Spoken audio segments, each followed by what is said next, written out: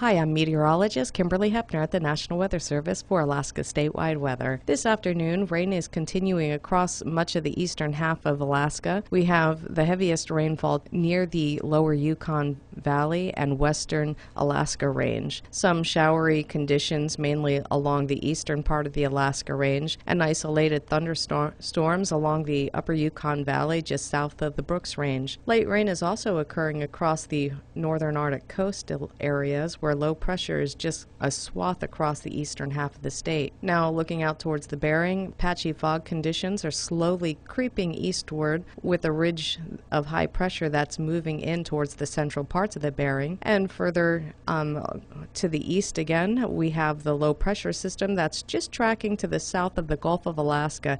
This is staying on an eastward track towards the Dixon entrance, with a few showers possibly getting into the southeastern areas, the southern channels, for tonight. Now, as we head in your overnight hours for the eastern half of the state, expect some light rain showers to continue across the southern half of the state, with some isolated showers across the Brooks Range and along the Arctic coast. Fog will continue to creep into the western coastal areas tonight and into your Friday forecast as the ridge continues to shift towards the east. Fog will be entrenched across the Bering through your Friday forecast, with some rain showers making it in towards the western Bering, including Shemya. Now, the low pressure system just to the south of the Gulf on Friday will be pushing towards the Dixon entrance, brings some wraparound showers across the southeast. Along the interior parts of Alaska, we'll see some light shower activity continue, with possible isolated thunderstorms Friday and Saturday just to the south and east part of the Brooks Range. Expect patchy fog along the Arctic coast, with also gusty wind conditions as low pressure stays over the northern part of the state and high pressure just to the north off of the Arctic coast, keeping a tighter pressure gradient along those areas. So expect brisk winds in that area.